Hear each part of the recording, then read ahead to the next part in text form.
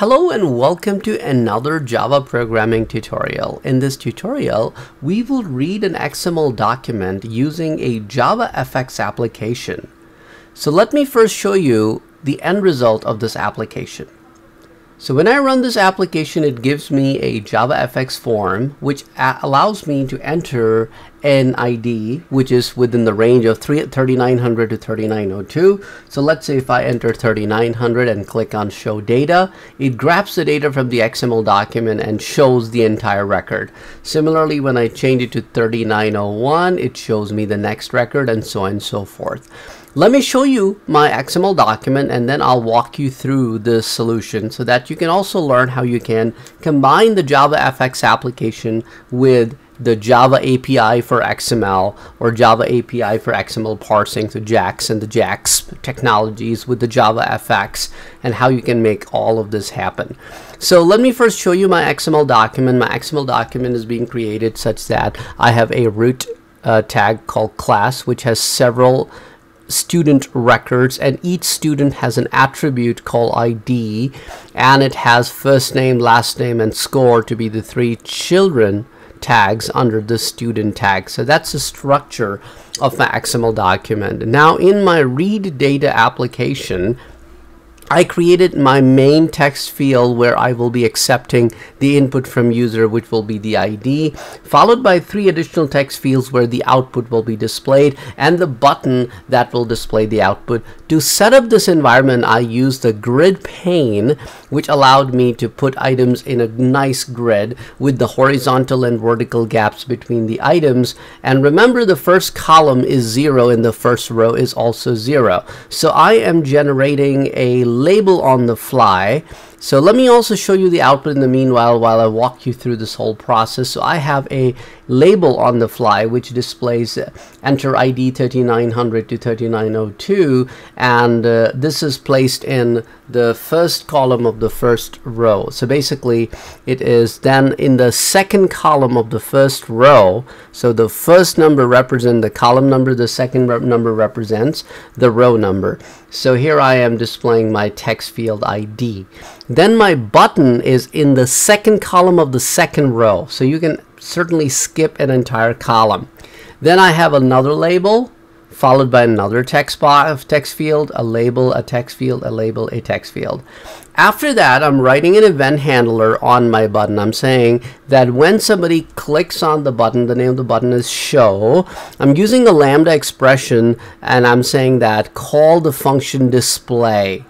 So whenever the action is performed, the function display will be called. I'll show you the body of the display function in just a minute. And I have turned all these 3 text fields their set editable mode is off, so you can't really click in and edit anything inside those items. And then the alignment is position center, and then we are adding the grid pane to the scene and scene to the primary stage, and setting this primary stage's title, which you can see here, XML data app. The primary stage is passed as a parameter to the start method. If you're familiar with the JavaFx, I have already shared with you several tutorials on JavaFx. Now moving down to the actual display method. In the main method, I'm launching the application. So in the display method, what we are doing is we're using the file object from java.io package to load the XML document into the input file object. Now once the object has the XML document, now since I'm using the DOM approach, not the SAX approach, so DOM, which is document object model, and SAX, which is simple API for XML, I've already given you guys how to read an XML document using a DOM approach before, and I think I've also given you how to read a SAX approach before.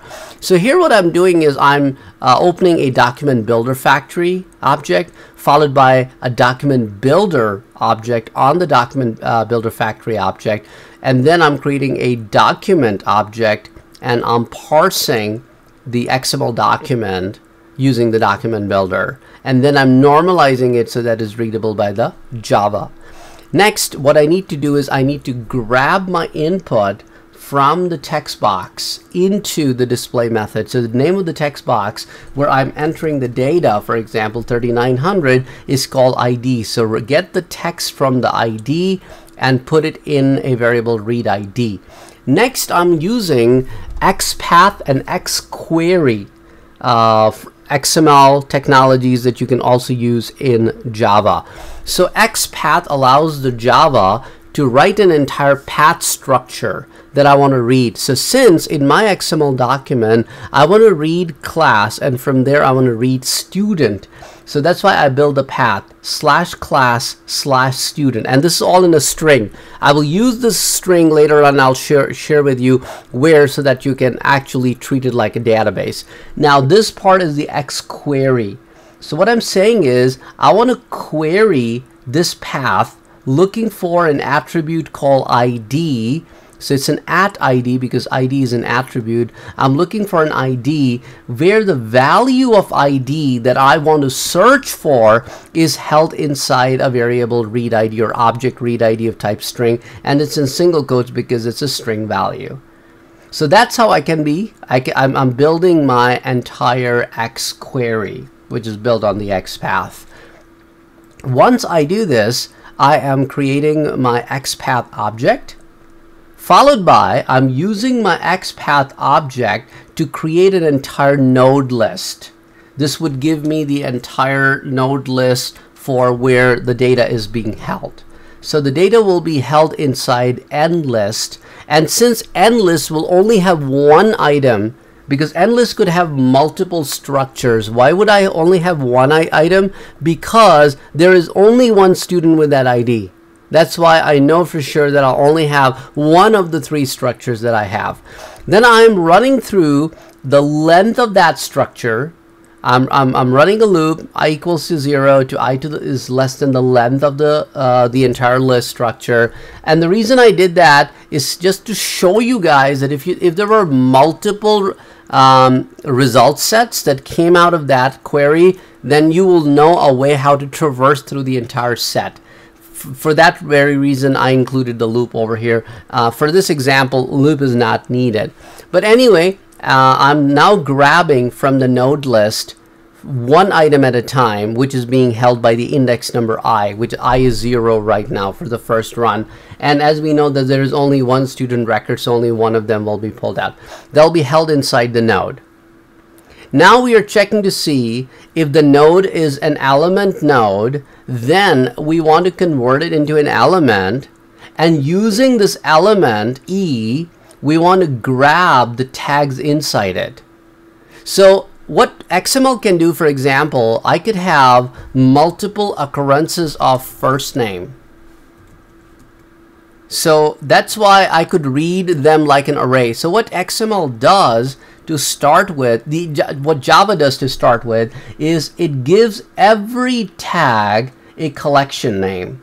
So that's why every tag is a collection. So since I know, because I built the XML document, that I have only one occurrence of first name, therefore I'm using 0. That 0 means the very first occurrence of first name. I want to grab the first occurrence of first name. I want to grab its content, means the text that is being held between the first name opening and closing tag, and store that in fname as. And similarly do the same for the last name and score. If there were like multiple first names, then I could actually do a little loop around this instruction to go the length of the first name array, and then keep reading till you reach the end of it, and then move on to the last name.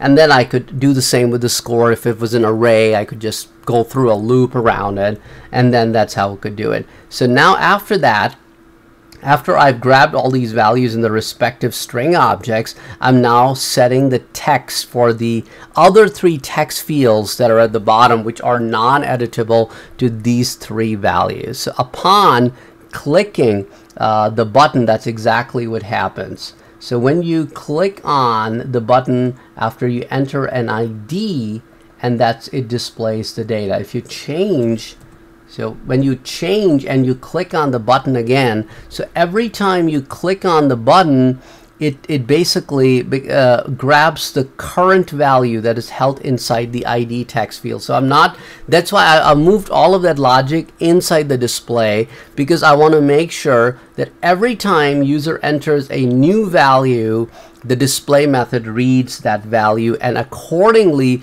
builds the entire X query and X path. And that's how I was able to successfully read this.